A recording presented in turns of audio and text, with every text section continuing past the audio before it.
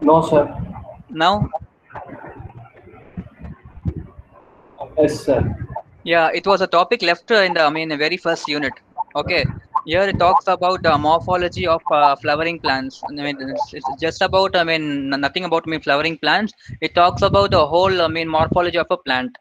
Okay, as I said, you the plant is in the two form. Your base is called root system. Your upper is called your shoot system. Okay, your shoot system will be having your flower, fruit, stem, leaves.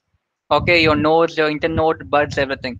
The same thing when you're coming with, I mean, root system, you'll be having a primary root, you'll be having your, I mean, secondary root, and all those stuff. This is a basic morphology of a plant. Okay, itla vande you'll be studying all those things. Okay, I mean, as you all know, I mean, morphology talks about the structure, mean structure, its function. Okay, everything. So root is defined as, I mean, descending part of a plant axis. Okay, without root, the plant won't stand firmly in a ground, the given potting medium.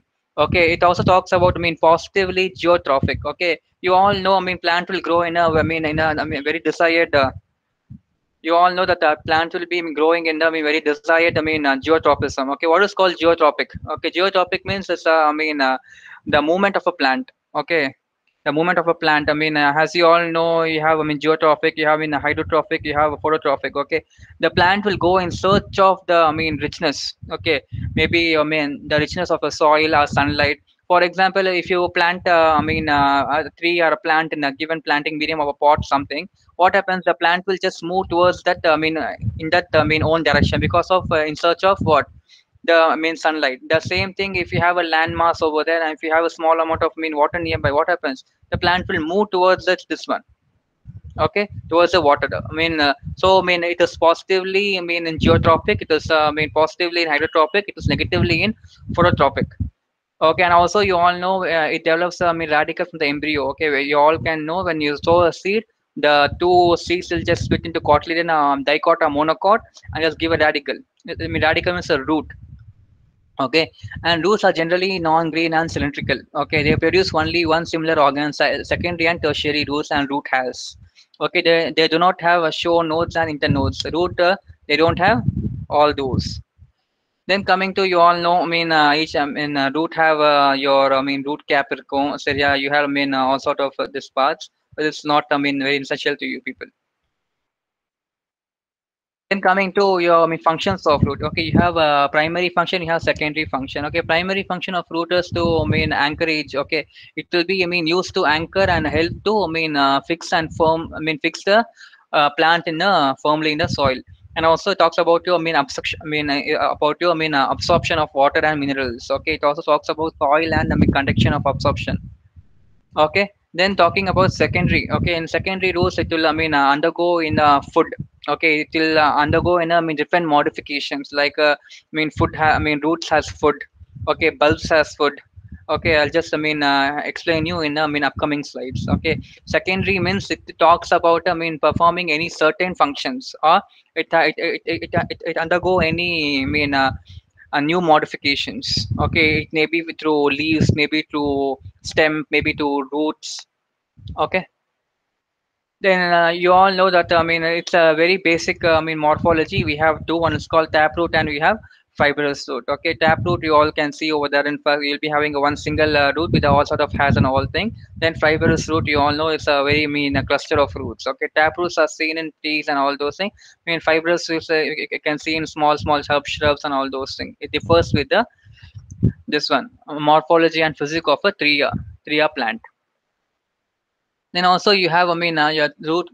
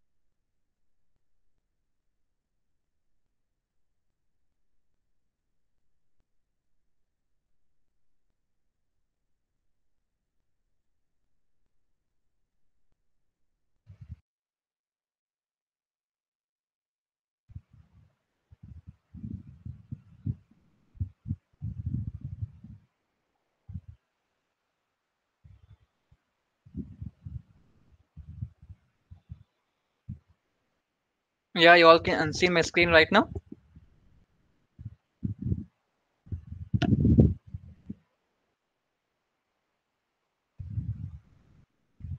Can you see my screen, ma?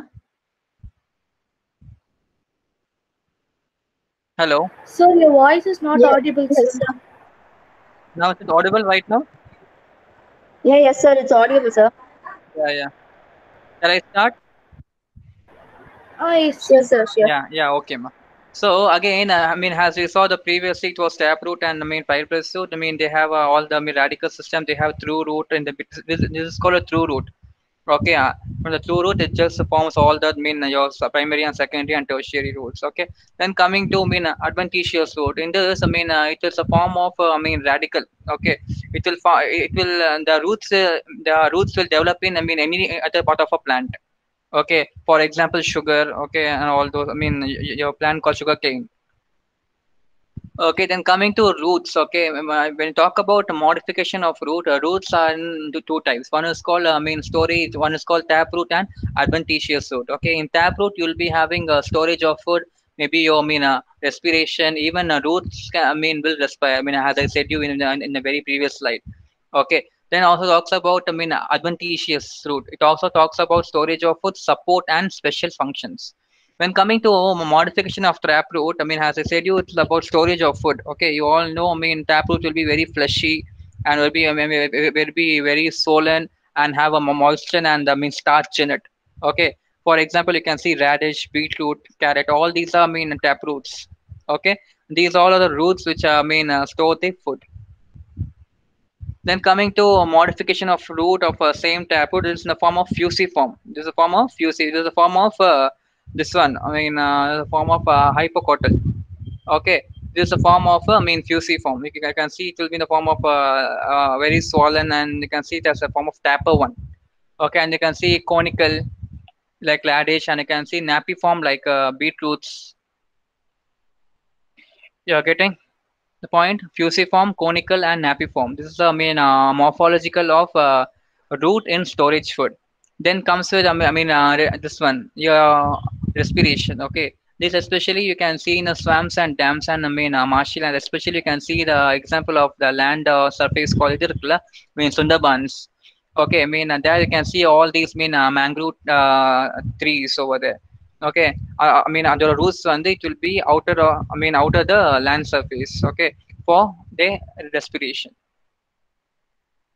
Then you have, I mean, storage of food again by simple tuberous root. Okay, idla vandu you'll be having that, I mean, sweet potatoes. Okay, and other like, I mean, potatoes and all those things. Then coming to, I mean, mechanical support. Okay, I mean, mechanical support means to support the, I mean, tree. Okay, for example, I mean, you have two. One is called prop, one is called climbing. Okay, prop, you all know it will be, I mean, having a support for the, I mean, branches. Okay, like banyan tree. Okay, because I mean, banyan tree is a very huge tree. It needs the support for the I mean branches. Okay, then coming to climbing tree, I mean, climbing rules like money plant, patos. Okay, like I mean, ivy. Then stilt roots is again, I mean, a mechanical support. I mean, as I said, you like an example of sugarcane. Okay, maize, bajra, jowar, all you, I mean, this one, field.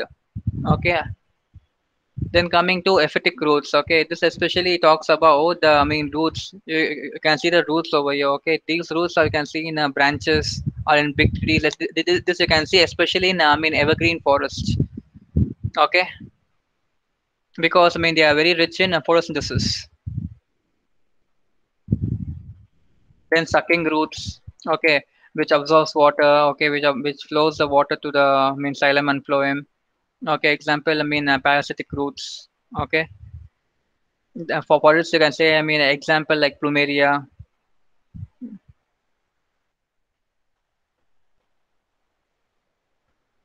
Then buds. Okay, I mean, you all know, I mean, each and every plant have their buds. Okay, it is called, I mean, maybe a floral or maybe in the form of mean vegetative. Okay, when talking about mean vegetative, it has it comes in between both the nodes. Okay, you can see it is called node. It's called internode. Okay, which has, I mean, apical buds, axillary buds, accessory buds, and adventitious buds. Okay, each and every differ with the physic form. Okay, you can see apex bud. Okay, in the stem, this is called apex bud. Then the same thing if you have in between the leaves is called axillary. If it's seen above the axillary bud is called accessory. Okay, all these morphology and classification and structure of plant is based on their functions and their physics. Okay, and also coming to floral. Okay, floral, you all know. When a flower blooms, it has further cycles previously. It has a small leaf, and that leaf promotes a small bud, and that bud will become into a big flower.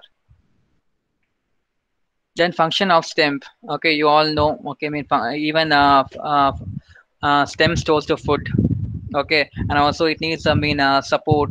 It's need propagation also, because even if you cut a rose stem or sugar cane or whatever it may be, it again regrowth. It again propagate it into a new plant. Then modification of stems. Okay, you have underground, you have subaerial, you have aerial. You all know what is underground. You always call subaerial. It will be in between landmass and your this one. Okay, I'll just show all the examples. Then aerial. Okay, then coming to underground modifications. Okay, as I said you, it will say it is herbaceous. Okay, it is a very short plants.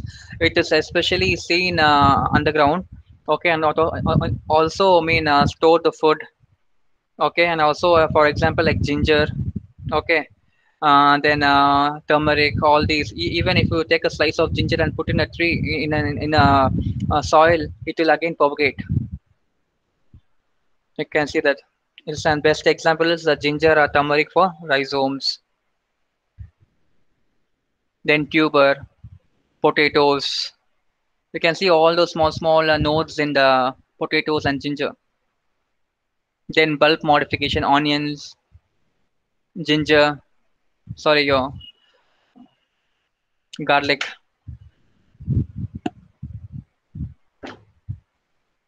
Then corn, especially like colocasia, yam, all these. Then stem tendrils. Okay, you all know. Especially this example of climbers and all those things. They have small axillary form called stem tendrils, which they used to twine with the wire any wood for support for its growth. Then thorns. Okay, even you can see. Rose plants have thorns. Even lemon fruits. Any citric fruits have thorns in it, hard thorns to protect against animals and all other creatures. Then phylloclade. You all know cactus or opentia all had the thorns all over it.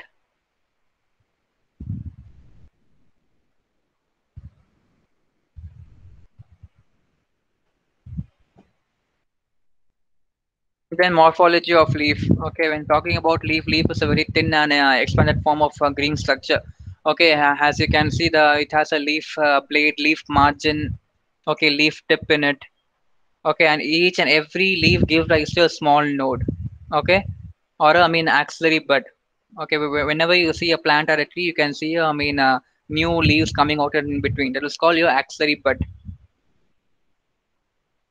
Just call your axillary bud. Okay, generates the new one.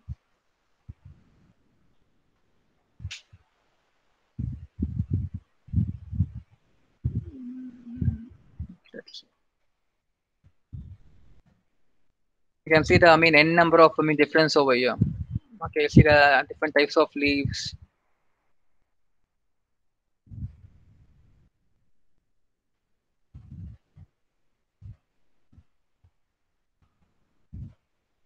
You're supposed to just know all these types, because so the first 2 units will be talking about all the basics botany of your plants and everything. Okay, the texture. Okay, the types of fruits, everything. Okay, the remaining 3 chapters will be you'll be designing it, all these in a given space or something.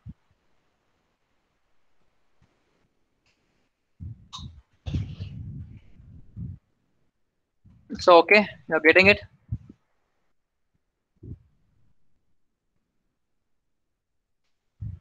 You all Yes, sir.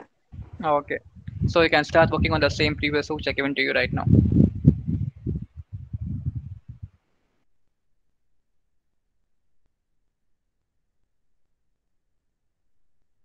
And those who are finished, now I'll just give you two topics. One is called topiary.